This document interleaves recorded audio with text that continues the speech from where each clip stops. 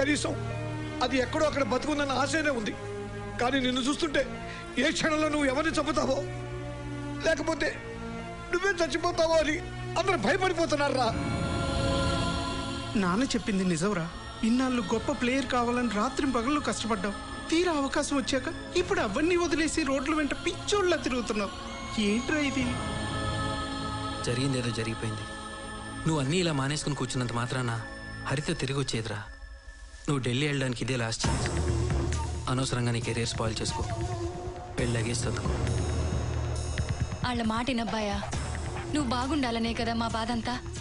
నీకిష్టమైన బంతాటు కోసమైనా నువ్వు బయలుదేరాలా. మాట్లాడవేరా, చెప్పేది నీకే. నువ్వు వెళ్ళకపోతే నా మీద కొట్టే.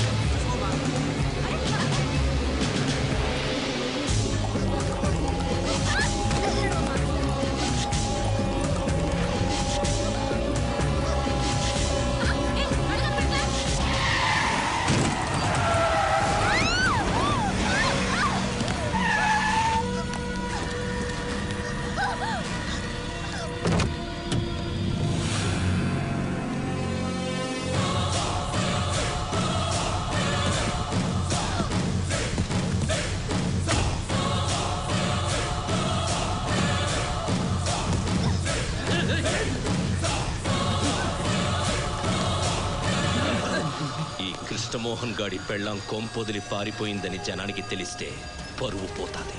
ప్రాణాలు పోయాయని మాత్రమే తెలియాలి.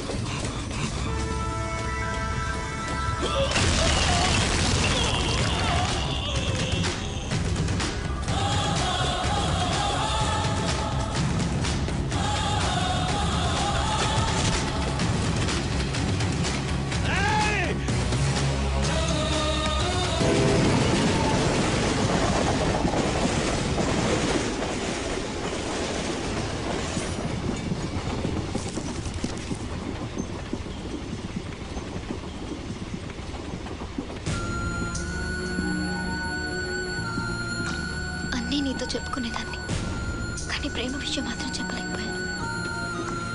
అతని పేరు కృష్ణమోహన్, ఊరు కర్నూలు జిల్లా కోయిలకుంట్ల. మిస్బిహేవ్ చేశాడని ఒకరోజు షాపింగ్ మాల్లో చెంప మీద కొట్టానని చెప్పానే, అతనే. చంపేస్తాను. కొట్టినా అతను నన్ను వదలలేదు. పిచ్చోడ్లా నా వెనకే తిరిగాడు. ఆ సిన్సియారిటీని నమ్మి నేను ప్రేమించాను. హలో, నాకు సంబంధం ఖాయం చేసినప్పుడు మీకు చెప్పేయాలనుకున్నాను. ఫ్యామిలీ డిస్టర్బ్ అవుతుంది, పెళ్లి చేసుకుని చెప్తామన్నాడు. అతని మాటలు కాదనలేకపోయాను. పెళ్లి చేసుకుని వాళ్ళ ఇంటికి వెళ్ళాం. ఆ ఇల్లు ఎలా ఉంటుందో తెలుసా అన్నయ్య? ఆ రోజు చెప్పానే, రాజ్మహల్.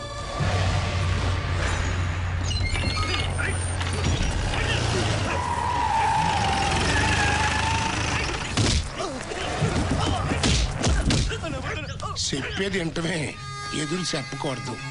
ముక్కులో ఇంటికి పీకేసినట్టుగా మాట్లాడటం ఈ ముత్యానికి అలవాటు.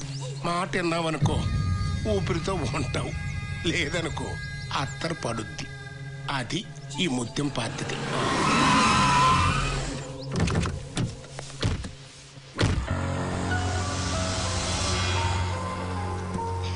రామ్మా రా, రా కొడకరా. లక్షణంగా ఉంది, అది ఇచ్చే తగులుద్దేమో. అమ్మా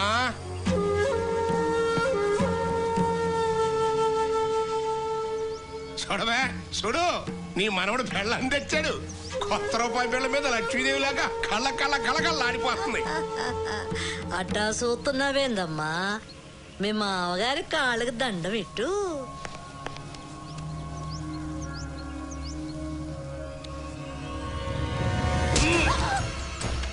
కొడుకుని చెంప మీద కొట్టి ఇప్పుడు నువ్వు నా కాళ్ళకు దండం పెడుతున్నావు.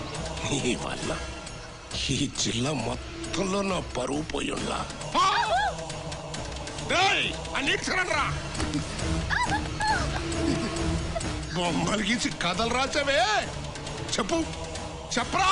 నాకేం తెలీదయ్యా. తమ్ముడి సంబరామంటే రాసిన, నన్ను ఇడిచిపెట్టండి అయ్యా. ఎవడైతే ఏంట్రా, చదవే చదవ చదవే. కొడుకు చెంప మీద ఆడదాని చేతి దెబ్బ, ముత్యం పరువు మీద చెప్పు దెబ్బ. అది అది అక్కడ నీ చెంప మీద కొడితే ఎక్కడ ఈ ఊళ్ళో నా పరువు ఈదీదికి గోడకెక్కింది. నన్ను వదిలేండి అయ్యా. అయ్యా దండ పెడతానయ్యా. అయ్యా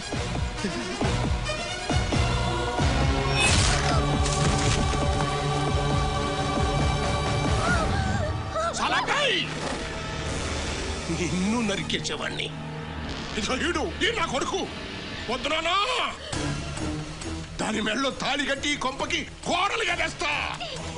చంప మీద కొట్టిన చేత్తోనే మన చెప్పులు తినిపిస్తా. అని ఉమ్మేసిన నోటితోనే మన ఎంగిల్ తినిపిస్తా. అది చూసి జనం అందరూ నవ్వేట్టుగా చేస్తా. అది కుళ్ళి కుళ్ళి వచ్చేట్టుగా చేస్తా. నరకతో అన్నాడు. అందుకే నీ మీద హత్తరు పళ్ళ.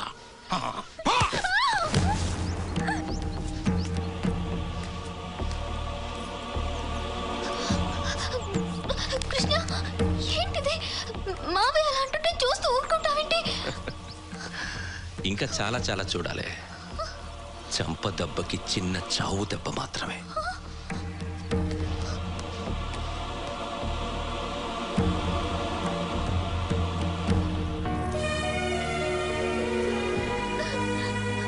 అమ్మా, మీరైనా చెప్పండి, నేను ఇంటి కోడల్ని.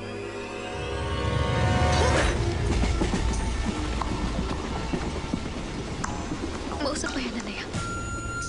ఎన్నోసార్లు నీతో మాట్లాడడానికి ట్రై చేశాను, కుదరలేదు. నిలబడితే తప్పు, కూర్చుంటే తప్పు. ఆఖరికి ఏడవాలన్నా చావాలన్నా కూడా వాళ్ళ పర్మిషన్ కావాలి. ఇన్నాళ్ళు మీ అందరి ప్రేమను పొందిన నేను కనీసం పలకరించే దిక్కు లేక అల్లాడిపోయానన్న.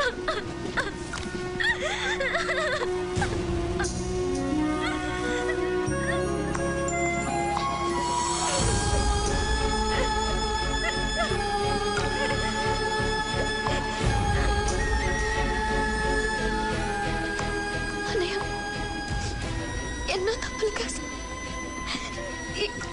ఈ ఒక్క తప్పు కాదు. మన ఇంటికి తీసుకెళ్ళిపో ప్లీజ్, తీసుకెళ్ళిపో ప్లీజ్.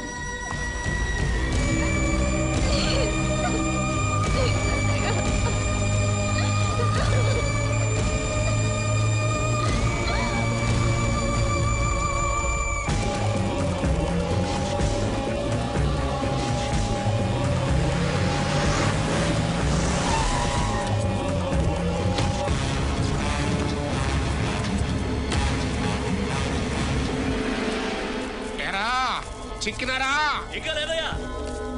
రేయ్, ప్రాణాలకు భయపడి పారిపోయిన వాళ్ళు సగం చచ్చిపోయినట్టేరా. సగం చచ్చిన వాళ్ళని ఇంకా మేమేం చంపుతామో వచ్చి మా కాళ్ళ మీద పడండి, క్షమించి వదిలేస్తా.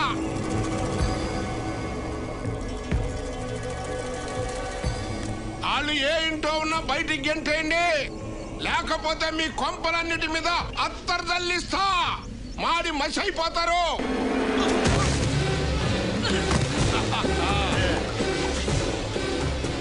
నీ అత్తరు బాగానే బెత్తరేసిందయ్యా. వదిలేస్తారా? ఏమవుద్ది?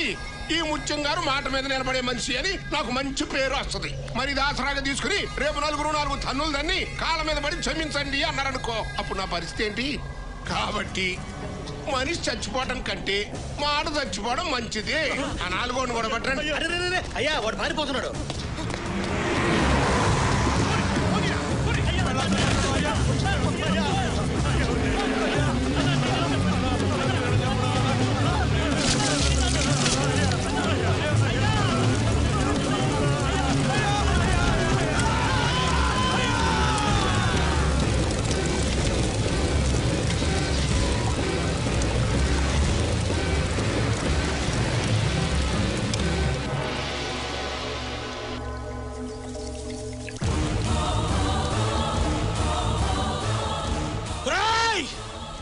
నా కొడుకులది బూడిదైనా మిగిలింది, నా కొడుకులది బూడిద కూడా మిగలకూడదు అంతే.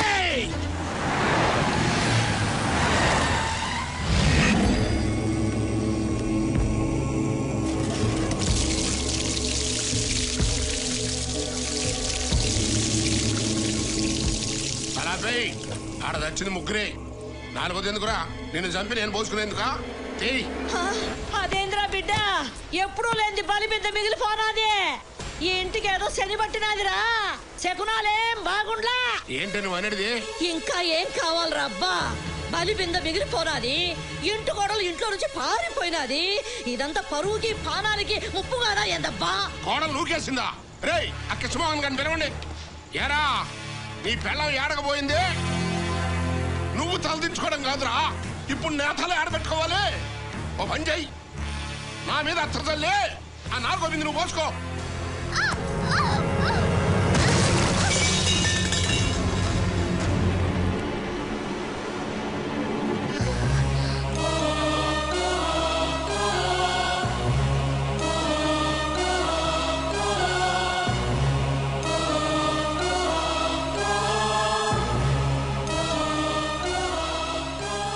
ఇంట్లో ఇంతమంది ఉన్నా కొంప దాటిపోయావంటే ఇక్కడ నీకెవరు సాయం చేస్తున్నారు? చెప్పు, ఎవడాడు? ఎవడాడు చెప్పు, చెప్పవే.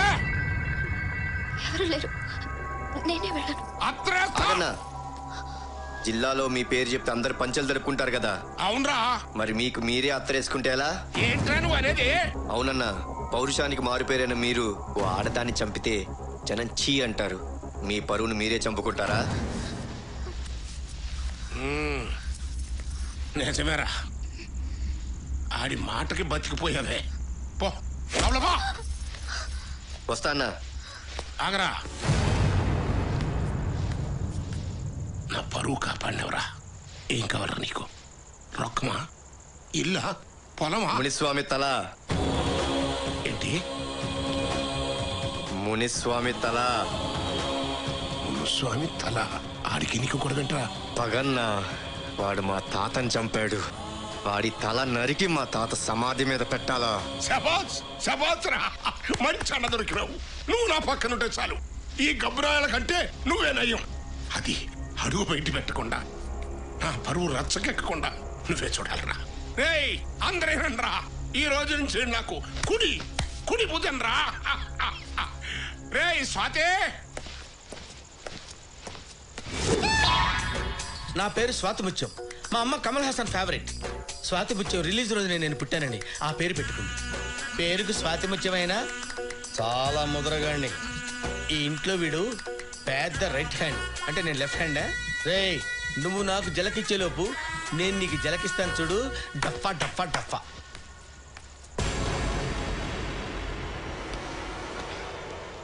వీడి అబ్బాయి బెటర్గా ఉన్నాడు. ఎంత చేసినా వీడి ఫేస్లో రియాక్షన్ మారలేదు. పోజు కొడతాడు పోజు.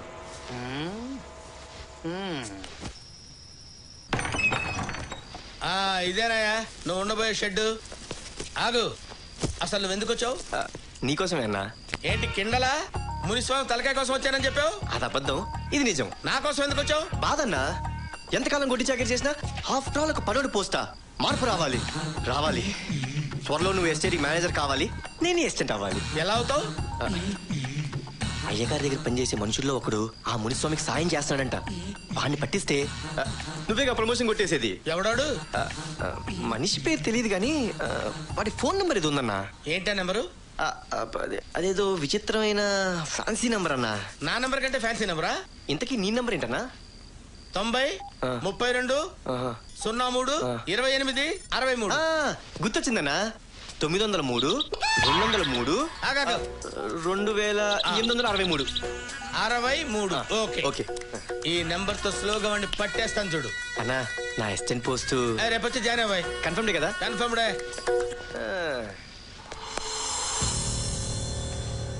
అమ్మా హరిత తినరా. చూసావు కదన్నయ్య, వాళ్ళు మనుషులే కాదు.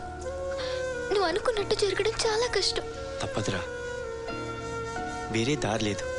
ఏ గేమ్ ఎక్కడ ఎలా ఆడాలో అలాగే ఆడాలి. ఖచ్చితంగా నువ్వు రాంగ్ బటన్ నొక్కుంటావని నాన్న అనుమానం.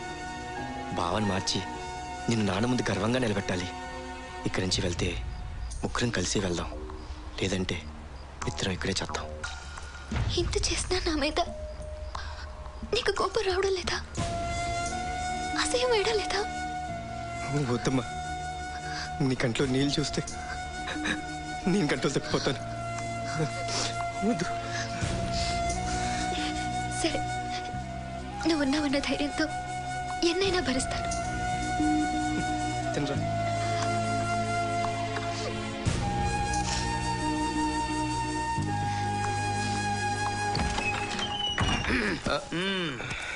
ఏంట్రా అదే? ప్లేటు. ప్లేటా? చా, నేను ఇంకా చాట అనుకున్నానే. ఏంటమ్మా, ఏంటి డ్రామాలు? ఎవరి కోసం వచ్చా? చెప్పాను కదా మునిస్వామి తల కోసం అని. ఈ పూలు ఆడి చెవిలో పెట్టు. ఇక్కడ మా చెవులు ఖాళీ లేవు. పారిపోయిన పిల్లలు ఏడ్చుకొచ్చి ఇక్కడ పడేసి ఆడి దగ్గర మంచి మార్కులు కొట్టేశావు. ఇప్పుడేమో నీ కడుపు మార్చుకొని కూడు తీసుకుపోయి ఆ అమ్మాయికి పెట్టావు. ఈ రొట్టెకి పొంతన కుదరట్లేదే. ఏదో ఉంది, ఏమిటది నాకు తెలియాలి. చెప్పు, ఎవరా పిల్ల? ఇంత దూరం వచ్చాక ఇంకా నీ దగ్గర దాచడం వేస్ట్. తన నా చెల్లెలు మోసపోయి ఇంట్లో పడింది. ఇక్కడ ఎవరితోనూ నాకు పని లేదు. నా భావన మార్చుకుని నా చెల్లెలు కాపురం నిలబెట్టుకోవాలి. అతన్ని మారుస్తావా? బుర్ర దొబ్బిందా నీకేమన్నా? ఈ ఫ్యామిలీ గురించి తెలిసే వచ్చావా? ఈ సంగతి తెలిసిందంటే మిమ్మల్ని ఇద్దరిని నరికేస్తాడు. చూడు బాబాయ్, పాపానికి పెరుగుదల ఎంత గొప్పగా ఉంటుందో పునాదులు అంత బలహీనంగా ఉంటాయి. ఏదో ఒకరోజు కూలిపోవాల్సిందే. వీళ్ళు అంతే. అబ్బో, నీకు నిజంగా మెంటలేరా? ఏ క్షణంలో నీ గురించి తెలిసిన వాటిని చంపేస్తాడరా? వాళ్ళకి తెలియనివ్వను కదా. నాకు తెలిసిపోయిందిగా. అదే మరి, ఈ విషయం తెలిసిన వెంటనే అక్కడ డిస్కషన్ పెట్టుకుని ఇక్కడ పెట్టావంటే నువ్వు రామాయణ విభీషణ్ టైప్. చెప్పాలే. అంత నమ్మకాలు పెట్టుకోవద్దమ్మా. సర్లే కానీ బాబాయ్, పిన్నేం చేస్తుంటుంది? ఏం పిన్ని? నాకు ఇంతవరకు పెళ్ళే కాకపోతే. బ్యాచులర్ వా? పెళ్ళే కాకపోతే ఫ్యామిలీ సెంటిమెంట్స్ నీకే అర్థం అవుతాయి. నువ్వు చాలా ఎక్కువ చనువు తీసుకుంటున్నావు. నేను ఇప్పుడే చెబుతున్నాను, రేపు నువ్వు నాకు ఇంట్లో కనిపించడానికి లేదు. ఎందుకు చెబుతున్నానో అర్థం చేసుకో.